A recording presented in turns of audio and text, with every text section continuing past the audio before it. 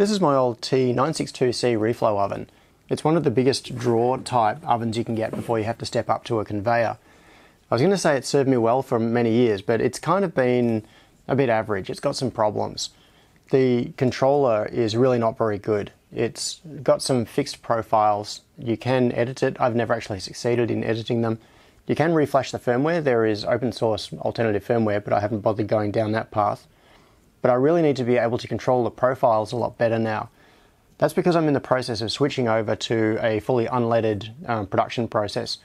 I've been using a combination of leaded and unleaded for many years, and I want to standardize on one type of solder and then use it for everything. And it really needs to be something that's RoHS compliant. There are a couple of other things that need fixing in this oven as well.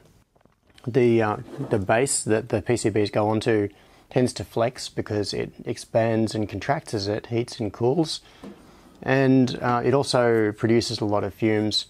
So, and the heat is not very even, so I need to add an air mixer, not really a fan, just a way of getting the air sort of a bit turbulent so that it moves around inside and evens up the heat distribution a little bit. Now, the way I'm going to approach this is I'm going to replace the onboard controller with the Reflow Master Pro, which was designed and manufactured by my friend Sion. This is an aftermarket device that you use to connect to reflow ovens. It reads from sensors in the oven, controls the heating elements, controls the fan, and it does a whole lot more than a typical reflow oven controller. So what I'm going to do is disconnect the original controller and attempt to replace it with the Reflow Master Pro.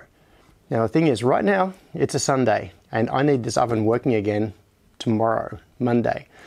I'm a bit under the pump here, so hopefully nothing will go wrong.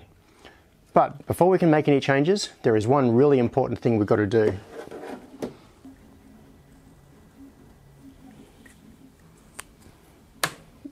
There, now it's sorted. We can get in there and fix this thing.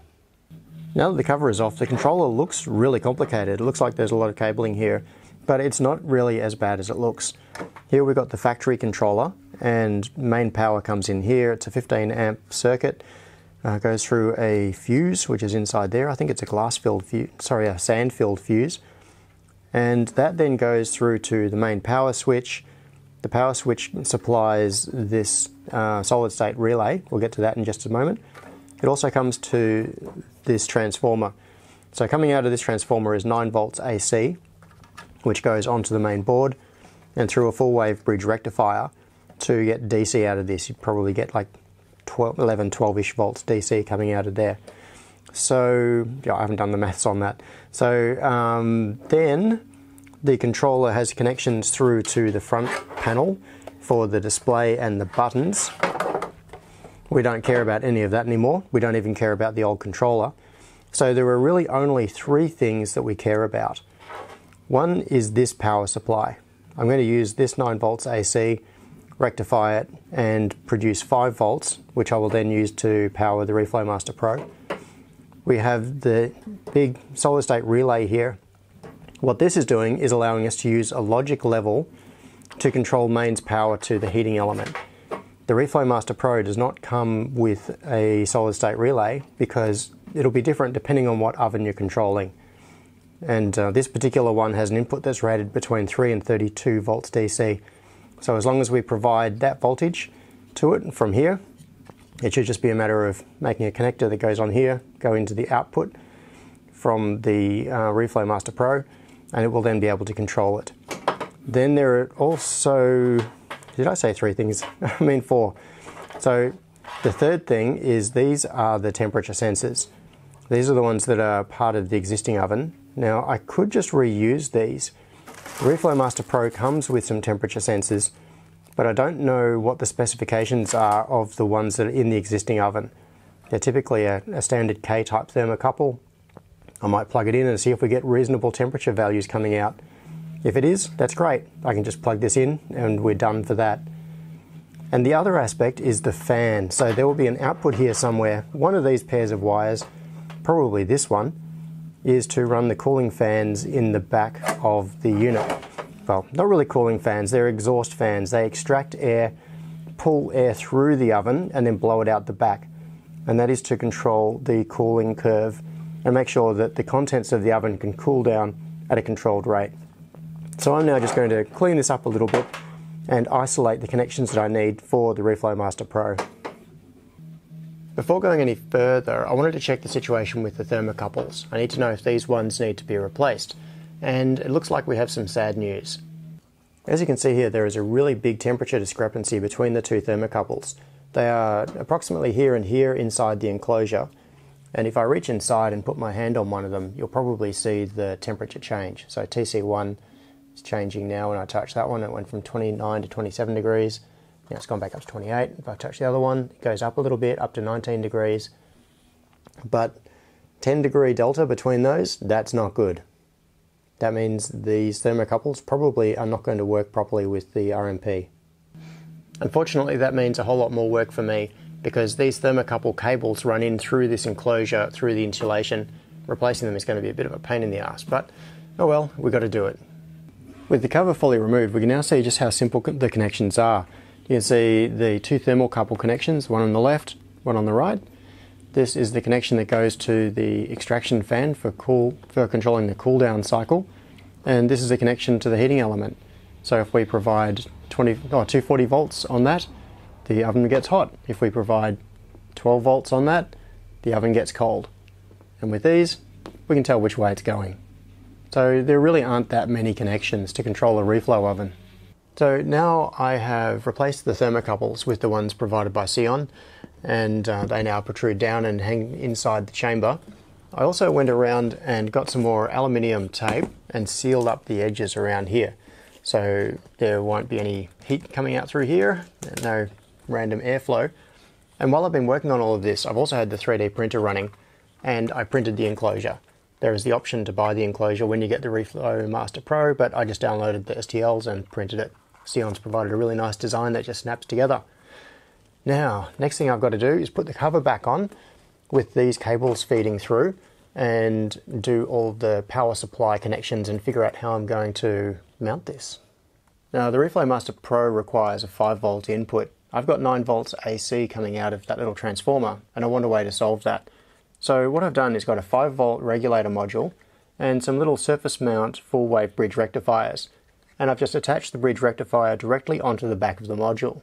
That means that I can now put the module inside the enclosure, wire it to the back of the DC jack, and I can just feed AC into here and everything should be fine. Well, I've hit a little bit of an impasse, and it's my own fault for not paying attention. This connection, which goes out to the exhaust fans, which I thought were 12 or 24 volt, turns out they're actually 240 volt AC fans. That means to control them, I'm going to need another solid state relay. And I need one with a 5-volt input so that it's compatible with the Reflow Master Pro. I don't have one. I've only got 12-volt input SSRs here. So that means until I can get a new SSR tomorrow, I can't hook this up. I can't finish the job. Now, because of that, I'm being delayed anyway. It means that I've made a decision that I'm going to change the way I do the enclosure. I was going to reuse the existing enclosure as much as possible, but it's kind of impractical. So instead, I'm just going to get myself a plastic box and put it over the top of all of this so that it's all well insulated, but still easy to get to for maintenance purposes. So that means I've got to wrap it up for tonight, get some dinner, start again tomorrow. Well, it's now day 2 of this one-day build. I went out this morning and got this plastic case. I also got a small solid state relay, and this part is now all wired up. I've got everything prepared. All I've got to do now is make the final connections, put the cover on, and then we can test it. This enclosure is now screwed onto the metal lid, and one thing that I did was make sure that I have a good ground connection coming through here. So this is the 15 amp connection coming in from the mains. It then has ground that comes through, and that goes through a screw here into the metal chassis. I buzzed it out with the multimeter. I know we've got good ground all the way through. That's really important to check. Then we've got the active and neutral coming in. They are both switched through this double pole single throw rocker switch, which is rated to the 15 amps necessary for this. We've got the fuse connection here. This is the solid state relay for the heating system. Down under here is the little SSR, which will turn the fans on and off. And we've got our 9-volt AC output here. So the next connection that we need coming through to the controller, you can see here that I've got this connection for power to come in that'll power up the Reflow Master Pro. Then we have the two connections for the thermocouples. We've got the connection to control the heating SSR, and we've got the connection to control the cooling SSR. What I'm going to do is pass all of those up through this hole, and I've already screwed the back part of the Reflow Master Pro onto here, just using some little self-tapping screws through the 3D printed case. So that will be able to snap into place and mount on here, all very convenient. Power switch on the side, RMP on the front. The cable's now coming up through the hole in the base that you can see here, and everything is connected. I've put the fuse back in place as well, so it's ready to go. And if I pop the cover off, let's see if I can get it off. There we go. Then we've got the cables here going into the back of the Reflow Master Pro. So I've got the connections here to the two thermocouples, and also to the SSR for controlling the heating and the SSR for controlling the fans. You can also see the dodgy, if I can get the field of view here, you can see the dodgy little voltage regulator module. So we're feeding the 9 volts AC coming out of the transformer in here, up to here, rectifying it, and then converting it down to 5 volts, and everything is fine. So I'll just jam this back on here, and now we've got ourselves a nice little controller.